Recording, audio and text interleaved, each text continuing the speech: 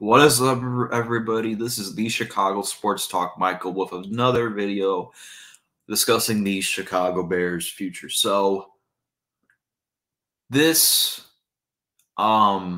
these last three games, that being against the Cardinals, the Falcons, and Green Bay Packers, will determine this team's future and where certain individuals are going. That being said, let's start off with, of course, we're going to do it always just for the sake of this video and for the sake of Bears fans. I know we're going to probably beat this to a dead horse until draft day.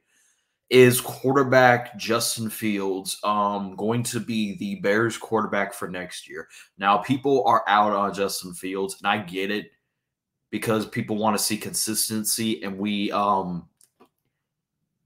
haven't seen consistency, but at the same time, folks, it's hard to get a good it's hard to get an elite quarterback in the NFL, like Patrick Mahomes, like Peyton Manning, like Tom Brady.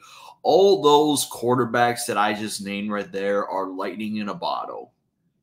And taking a quarterback, the first overall pick, will either do two things. It can either set your franchise back a decade, or it could be turned out really good for you. Now, people want to take that opportunity and say that resetting the quarterback clock will be the smartest decision, but I don't think that is necessarily the case, because even if you draft a Caleb Williams or Drake May, Ryan Poles could still lose his job the same season, just because we did the same thing with Ryan Pace after we drafted Justin Fields. So throughout my years of being a Bears fan, I accepted that the Bears in my lifetime will never have a superstar quarterback.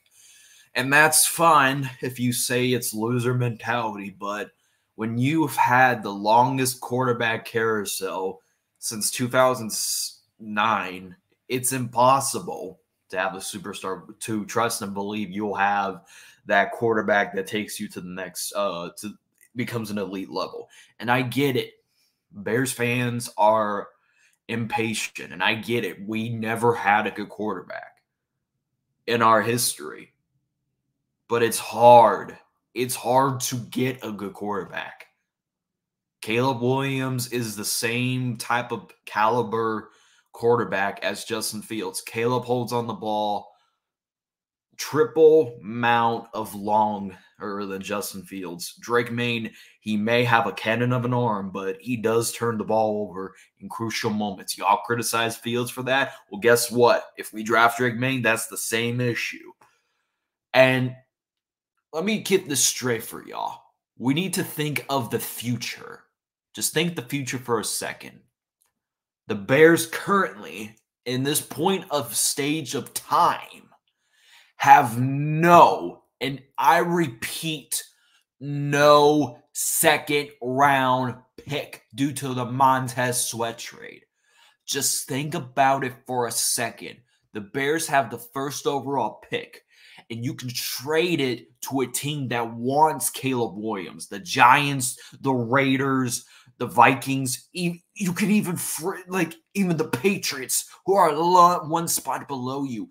You could still trade and build up for your future. That's what Ryan Poles' goal was since the moment he stepped foot on at being the Bears general manager, was to build through the draft. And so far, Ryan Poles' only miss was Velus Jones Jr. Besides from that, he's been pretty damn good at drafting. And if you think that all he needs to do with his first overall pick is get a quarterback and acquire a wide receiver in that span, you need to not become a general manager. You need to think about the future. And it's not only Caleb Williams that is probably the most talented quarterback in that draft class. This is a plenty quarterback draft class, mind you. I think you can get a couple sleepers in the later rounds if you want to be consistently saying you want to give up on Fields. There's Bo Nix. There's J.J. McCarthy. There's Michael Penix. All those quarterbacks can be available. And I'm not saying move on from Fields. I'm saying pick up the dude's fifth-year option and give him 1 year. And if he stinks up the joint, keyword if again, with a much better offensive line, because I feel like his offensive line has improved, you give him Marvin Harrison Jr. or you give him that LSU receiver, Martin Nervos or whatever. You give him that, and if he still stinks up the joint, then fine. Put in the rookie that you drafted.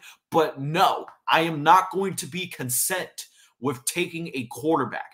And for one reason only, because the Bears have done this since they existed. Every 3 years, folks, the Bears move on from their current quarterback and they still keep the structure. And then when the structure falls apart, they fire the general manager and the head coach and they bring in a whole new regime. It's a cycle that doesn't end, folks. I want to break the cycle. I'm trying to get you to see the bigger picture. And some of y'all want to say, nah, screw that. We need a quarterback. You need to build the team around the quarterback. It's impossible. And Caleb Williams is not a guaranteed. Neither is Drake May. Caleb Williams, and you need to stop with the whole listening to the media, because I guarantee you the majority of the people that said that Caleb Williams is the GOAT have never, and I repeat, never seen him play.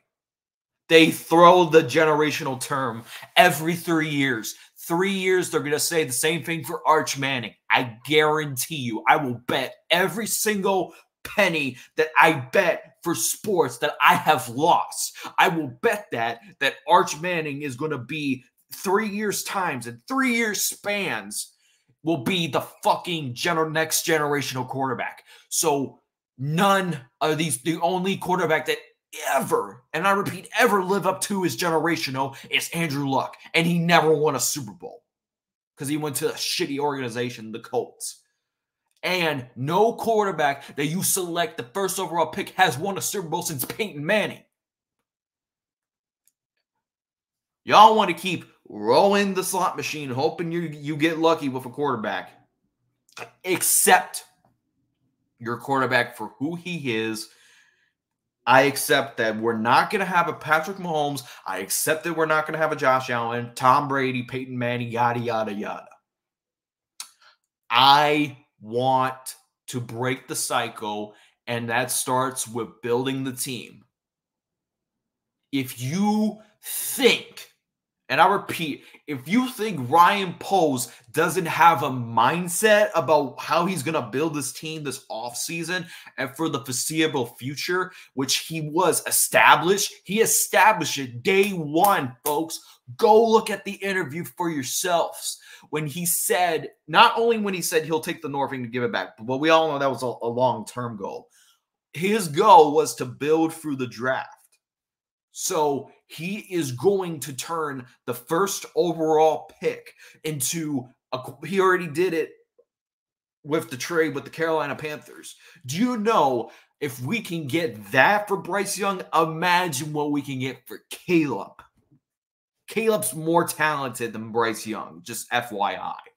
So we're thinking long-term, folks.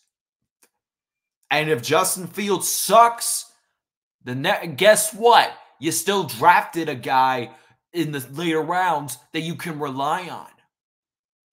You dumb fucks. Educate yourselves. And as far as the whole roster goes, this team needs an edge rusher included in that trade. We need a center. We need a left tackle because we don't know if Braxton Jones is the future. We need a cornerback just in case we don't re-sign Jalen Johnson. We need a safety. We need to build up the trenches because we need to think long-term here, folks. And if we do hypothetically get Caleb or Drake May, expect me to not believe in propaganda from you Bears fans. You can preach to me about he's the next he's the next Peyton Manning, he's the greatest prospect, he's better than Patrick Mahomes. You can do it, but I ain't being fooled by this one, folks. I'm not going to be fair to Caleb. If Caleb comes and he sucks, I'm gonna ragdoll him and say that you Bears fans are delusional. And this is another hot take. If Fields leaves the Bears, let's just say he leaves, there's no, let's say he gets traded. He's going to go to the Falcons or the Seahawks, and I guarantee you he takes that team to the next level because he's going to go to a coaching staff that can utilize his strengths and believes in him, and he goes in a good system, and guess what? He'll flourish. I guarantee it. And you look at the Bears, and guess what? If they move on from him, don't be surprised if the Bears mess up another quarterback, because that's what the Bears are known for. You got retard fans over there wanting new quarterback, new this, new that. Break the cycle. Eventually, it has to break. And people want to say, oh, you have to keep trying. That's what the Bears have been doing since they existed. They kept drafting. And they haven't got it right. Do not preach to me about how you need to keep doing it until you get it right, when that's what have they been doing and they haven't gotten it right. We traded for Jay Cutler, which we were a quarterback away from being a Super Bowl contender. We traded with the 49ers, and we selected Mitch Trubisky over Mahomes, which was a horrible draft pick looking back at it. We drafted Fields with we have the longest quarterback carousel of all time, folks. Accept the quarterback for who he is, and you build around it. You're not going to hit on every quarterback in this draft class. Why do you think there's more flourishes late rounds than there is first rounds? You guessed it, because the media overhypes these people. They do the same thing. Watch. Guarantee it, Arch Manning will be 3 years. He'll be generational. Now, with that being said, Eberflus, I do believe he's staying for another year. But I'm figuring out that Luke Getsy's getting fired regardless. I already discussed the Bears' future. Please let me know in the comment section down below. I already know I'm going to get crucified. But anyways, that's all for today's video. Let me know what you guys think. As always, thanks for watching.